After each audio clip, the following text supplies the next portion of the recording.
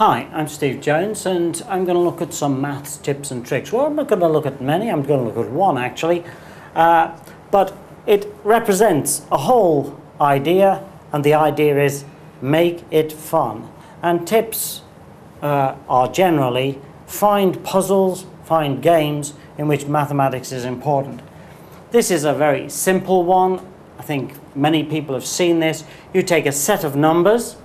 Here I've got 100, 75, 25, 15, 10, 2 and 1. And from those numbers I have to make up a number 322. Well, I know this one is easy because I can make up 322, 100. If I get the 2 and the 1 I get 3, so that's 100 times 3, 300. I've got a 25.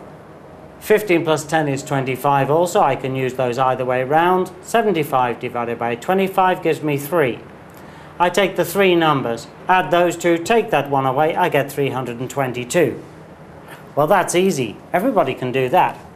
But then what you do is you say, okay, let's not make it 322, let's make it a different number, 250.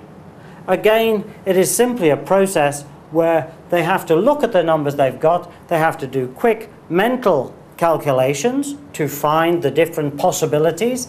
They can add, they can subtract, they can multiply, they can divide. They can do anything, but the result will be a number, or not necessarily the number, or the person who gets the nearest number to that number.